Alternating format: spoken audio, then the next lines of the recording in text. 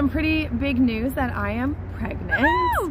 But it is not my baby. It is my sister-in-law Diana's baby. So I'm gonna let her tell you, why am I carrying her baby?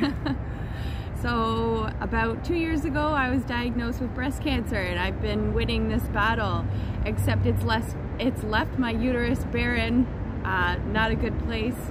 So I froze some embryos with my husband, and Lindsay has been gracious enough to be our wonderful host for our little seed, and so it's growing, and we're hoping that it works out.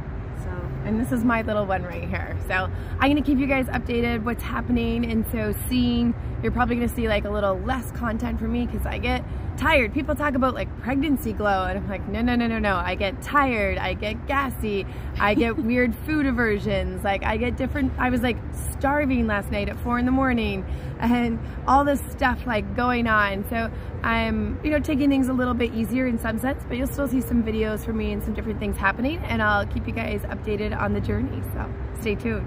Here's a little look at the first ultrasound. There's a heartbeat and the baby's looking really good. So this is a super short video, but I thought, why not finish with a few little full snuggles for you. This is baby Charm that's laying down, having a nap, and of course my kids are just showing him lots of love.